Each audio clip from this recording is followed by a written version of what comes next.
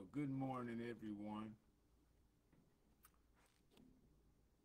Truly, the Lord is good.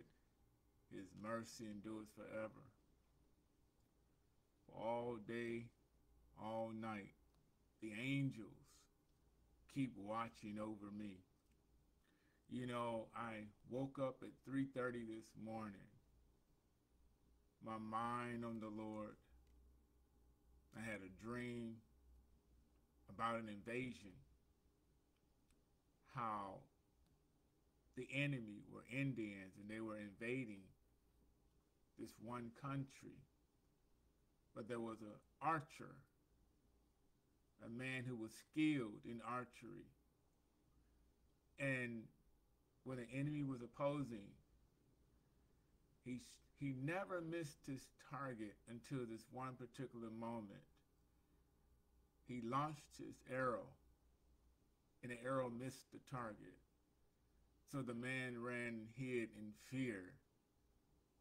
And the people who trusted and depended on him became vulnerable and began to run and hide from the opposing force. And it just in my spirit, it stirred me up this morning where I began to meditate in God's word today.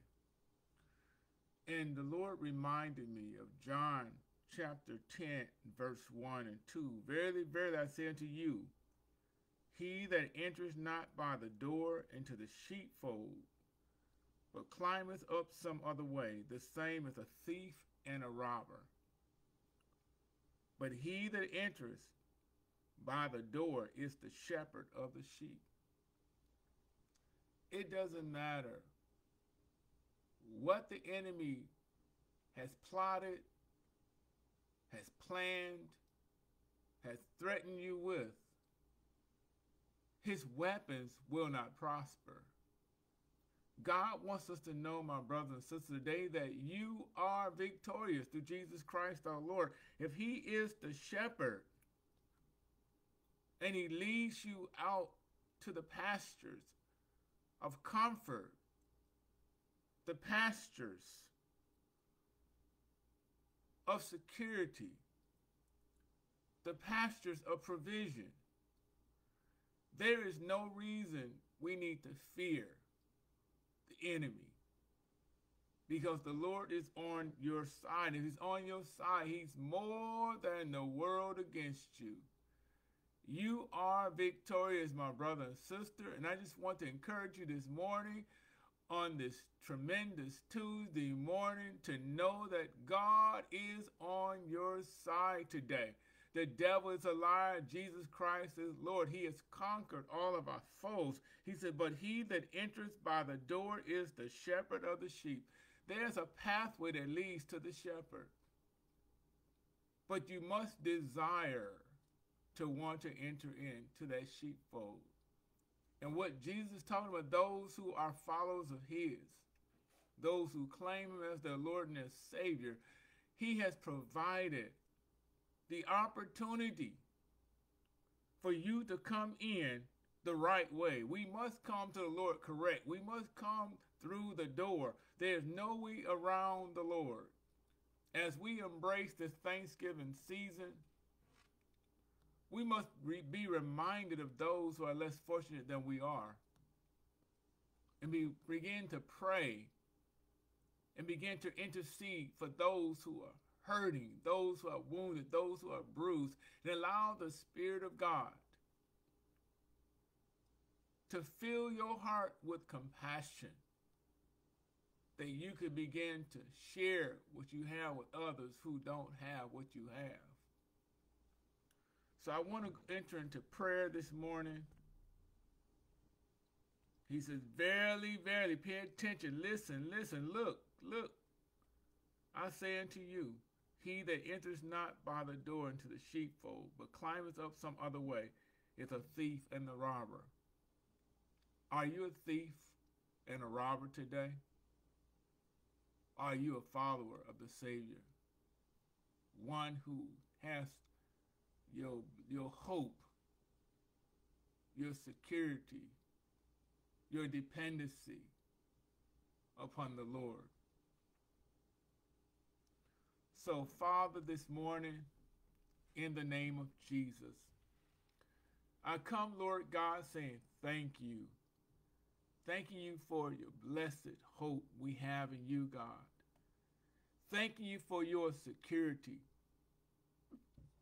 that you protect and keep us, oh God, in the midst of danger seen, unseen, all night, all day.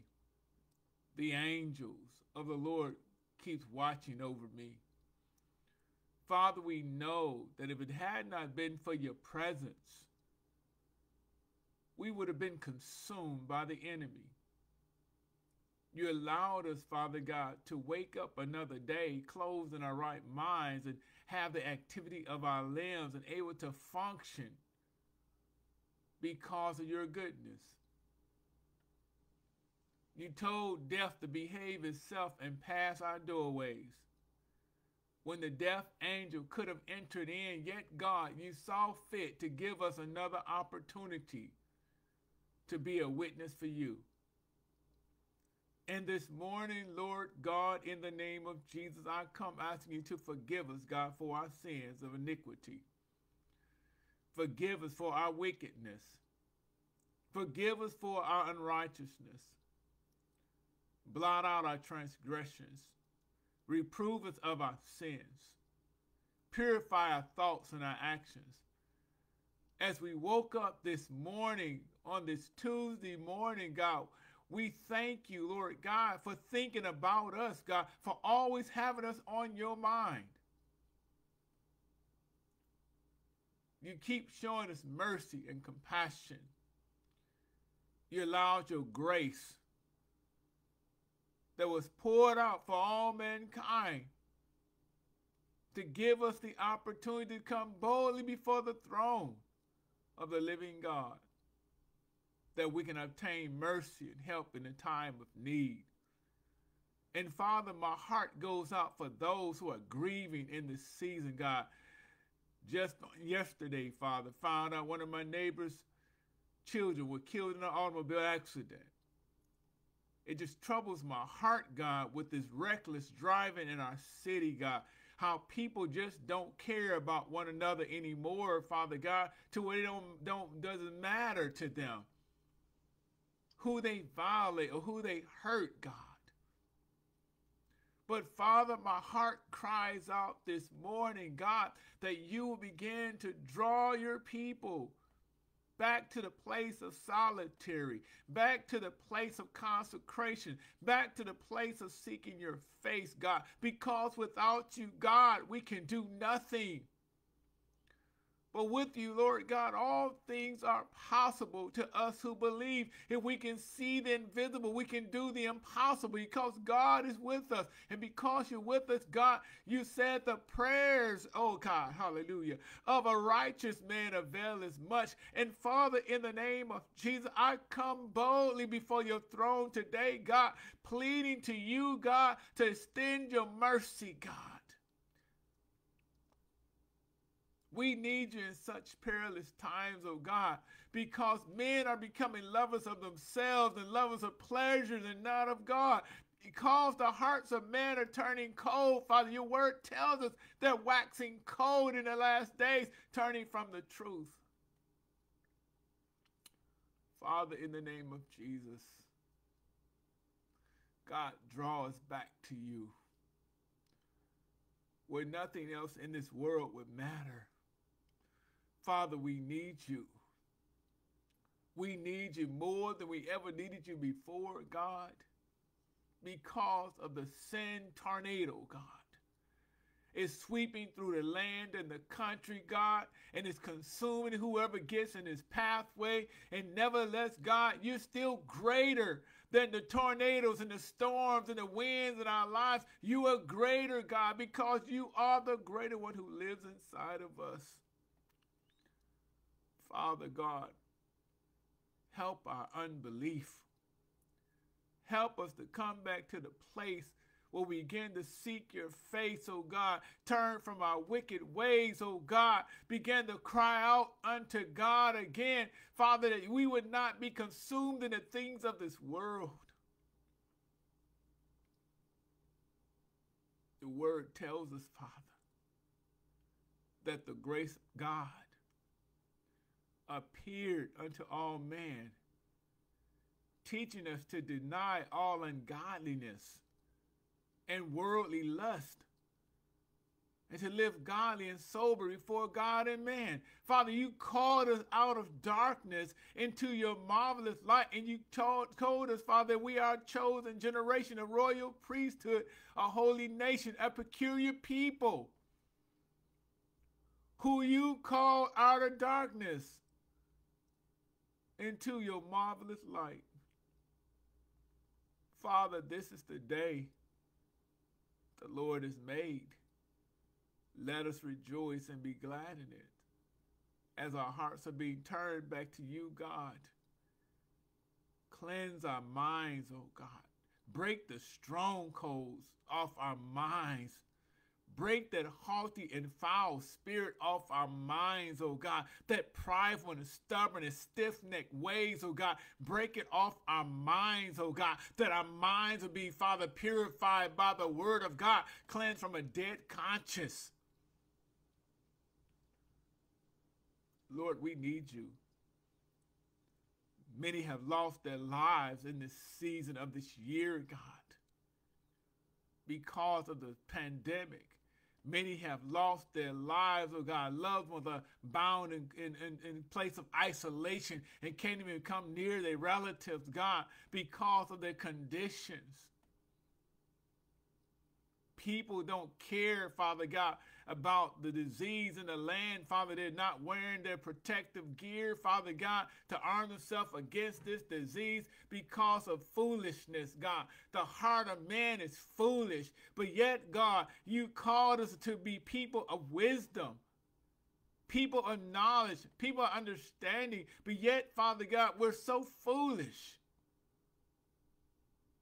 You said the heart of man is desperately wicked.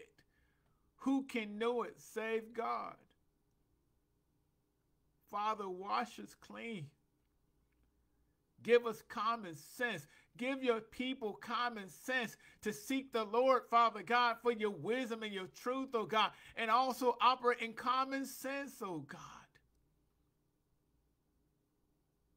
Because without you, Lord God, we're hopeless. Without you, Lord God, we would perish. Without you, Lord God, there's no reason for living. And God, we're crying out to you in this season, God, that you turn the tables, God, in our lives. Turn our hearts back to the Father. Turn our lives back to you, God, that nothing else would matter but serving you with a new heart, new mind, and a new spirit, yielding ourselves to you, God. In the mighty name of Jesus. Father, be glorified, be exalted, be lifted up, oh God, in the midst of us today.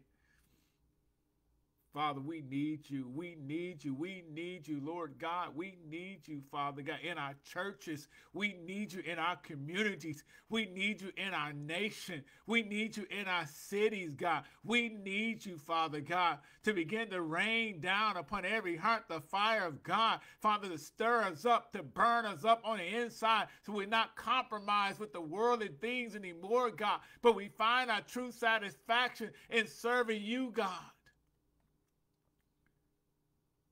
Father, draw us close to you. Never let us go. We lay it on down again just to hear you call us your friend. You are our desires. No one else would do. Father, draw us close to you today, God. This is our cry, God, that you draw us close to you, God. Draw us back to the fountains of living waters. Draw us back, oh God, to the fountains of living waters where we can come and drink from the rivers of life, oh God, and find our true satisfaction in you, God. Satan, you losing the battle. You lost the battle.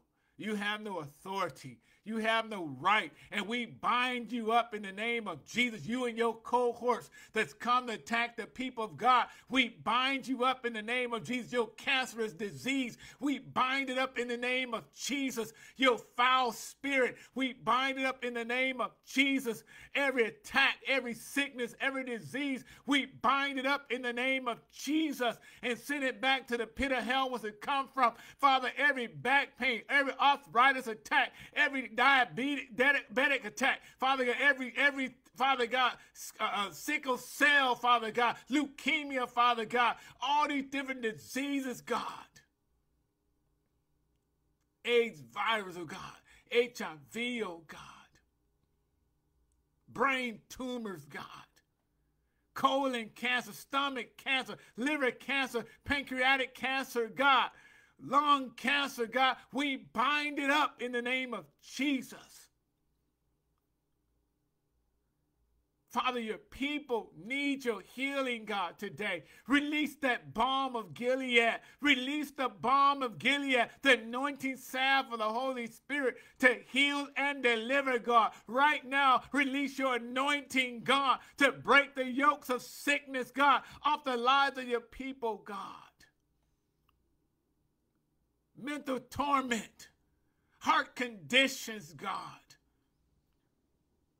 Joint pains, back pains, oh God. Father, people are suffering all around the land and the country, God. Poverty and lack, oh God. Those, Father God, living in the streets, oh God, don't have a shelter, God. Father, some by choice and some not by choice, God. Some because they lost their jobs, oh God, lost their finances, God. But nevertheless, God, release your anointing, God. Touch the lives of your people in leadership, God, to reach the communities, to meet the needs of your people, God. Because you said, Father, in your word, when we seek first the kingdom of God and your righteousness, that all things shall be added to us, God. And Father, in the name of Jesus, Father, release your benefits. Release, Father, your resources. Release your financial provisions, God. Release your healing hand, God. Right now, in the name of Jesus, release it, God, from the anointing to meet your people right where they are, God. We're crying out, God, as we come together in one accord, oh God, to seek your face, oh God. We're crying out, oh God, that change would take place in our lives, oh God. That the people of God will begin to cry out, to weep and mourn, to break up the fallow grounds, return to the Lord, their God, and seek your face, oh God, while you're able to be found. And I thank you, Lord God, that you hear our cry and you answer us, God, according to your will. Let it be done, God. Let it be done, oh God, in the mighty name of Jesus. I thank you, Lord God, in Jesus' name. Amen, amen, amen, amen. I pray that you have a wonderful, a blessed, and glorious day in the Lord. And remember, love is an action word. It's not just a spoken word. It's an action word. So go out there and demonstrate the love of Christ. If you say you love God, then love your brother. If you say you love God, forgive your brother. If you say you love God, demonstrate it by your life today. And allow the word of God that's been spoken into your heart to manifest through you today to somebody else who needs the Lord.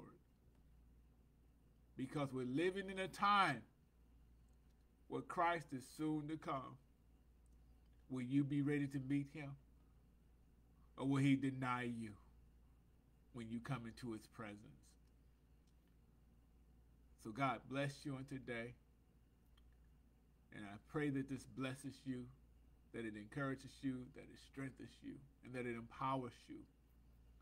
Because prayer is what's needed in our communities. Prayer is what's needed in our cities. Prayer is what's needed in our lives. We must seek the Lord daily, not sometime, but all the time. When you seek the Lord, God said he'll be found of you. When he's found of you, God will answer you according to his will. That's the word of God. So seek God. Get back to the place of consecration. Get back to the place of prayer. Get back to the place of laboring on your face before God. And allow him to pour into you the oil of joy, the anointing, to fill your heart up with a refreshing, to inspire and edify and build you up in your faith, to turn your heart back to the Father. And when you do that, I guarantee God will give you a rhema word, which is a spoken word from God himself that will help change your life, shaping your destiny and your future in the direction that he has ordained to be in your life. Stay encouraged, people of God. Don't quit. Don't give up. But allow the Spirit of God to flood your heart today with such peace that surpasses all comprehension, with such joy to take away the spirit of heaviness, a garment of praise instead of mourning, that you will rejoice in the Lord your God and be exceedingly glad, for great is your reward in heaven. Stay excited about Jesus and know that he loves you, he loves you, he loves you, he loves you, and so do I.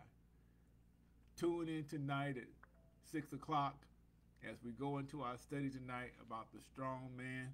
Again, we're dealing with the strong man, the spirit of whoredom, the spirit of whoredom. And I guarantee that God will speak something that will help you think and examine your own heart to see where you are in your faith in God. May you have an awesome and a wonderful and exciting day in the Lord. Shalom. Hallelujah.